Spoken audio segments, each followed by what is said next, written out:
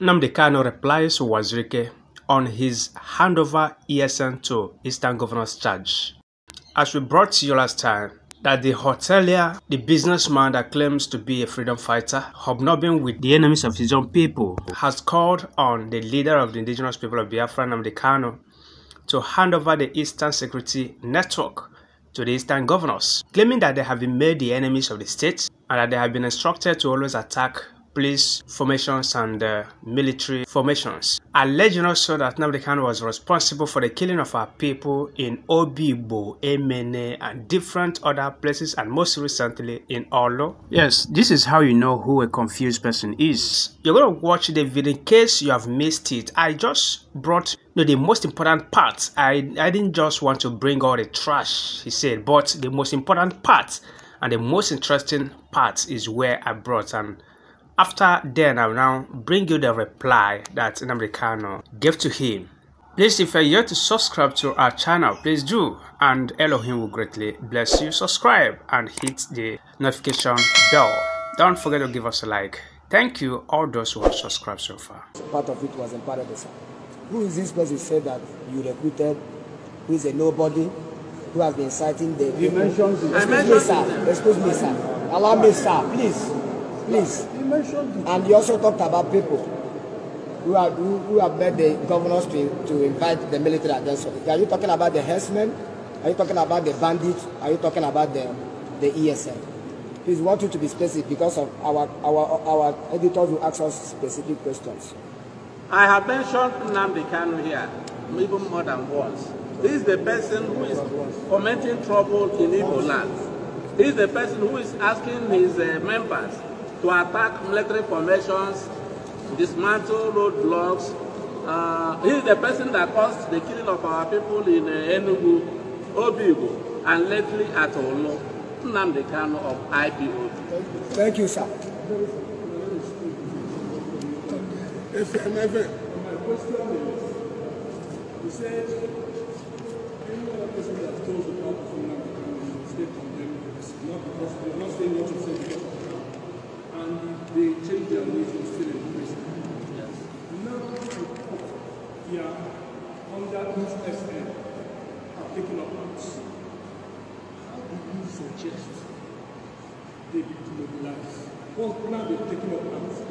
Yes, what I suggest, the Southeast governors should take that ESN from him. The Southeast governors, because we need security. We are not saying that we don't need security in the Southeast, but it has to go within the dictates of law, within the rule of law.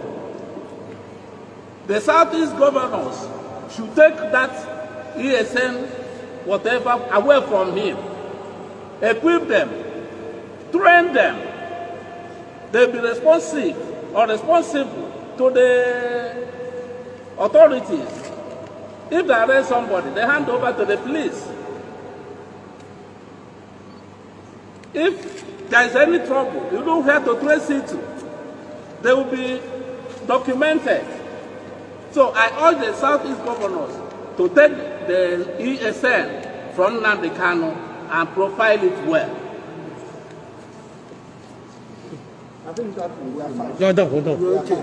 Meanwhile, Mazi Nnamdi Kanu has replied to the idiot, saying, one hotelier said that I, Mazi Nnamdi Kanu, should hand over the heavily ordained ESN to the slaves installed by the caliphate in different government houses in Biafra land, I guess with the intention of turning it to another eastern version of the heavily politicized and now toothless Amotekun in Yoruba land. He thought that I am like him, that shamelessly sold the future of our unborn generations to the same oppressors he claimed to be fighting, just because all he wanted in life was to escape crippling poverty and live in style and opulence.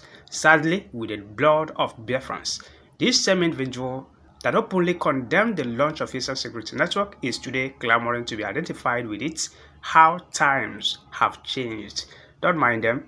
We IPOB have come with an unshakable resolve to liberate our people from the Lugadian damnation called Nigeria. They mistake this hotelier and his egg made with our collective future is what we are fighting ever so hard to correct today. At least now he knows they can never be like us. Unlike him, IPOB is a noble family of liberators that cannot be bought or sold to the highest bidder. Neither will he allow earthly material considerations to move us to distraction. Our mission is a very simple one: restore Biafra, nothing more, nothing less. Guys, the truth is that it does not take many words to know who a fool is. And it's only a fool that don't see proofs. This has actually gone to show that reality is gradually dawning on them, and is beginning to entertain fear. He knows that Nnamdi Kanu's activity is shaking the world as it is now, and he knows that the future is very, very bleak to him. He knows that, in fact, a few months, few weeks ahead of us is very, very, uncertain as to the activities that IPOB is going to unroll. And, they themselves that are Sabo, they actually know what is coming after them. That is why they are raising all these false alarms when they have not even seen anything. Perhaps he has not paid some millions of naira that he collected from, what's his name, from the north, and the ones he collected from the federal government to go and spy the camp of the Eastern Security Network, and they will soon come after him. He hasn't seen anything yet. So the truth is that he knows that he has lost totally the respect of every well-meaning Igbo sons and daughters. Even the governors now, with this recent stupid remark, now know that he's a nobody. Because there is no any sense in what he said. Even the governors know that they can never have any control of the Eastern Security Network. Even if Nnamdi Kanu decides to hand it over to them, the governors wouldn't even say no, because they can never command the loyalty of the ESN.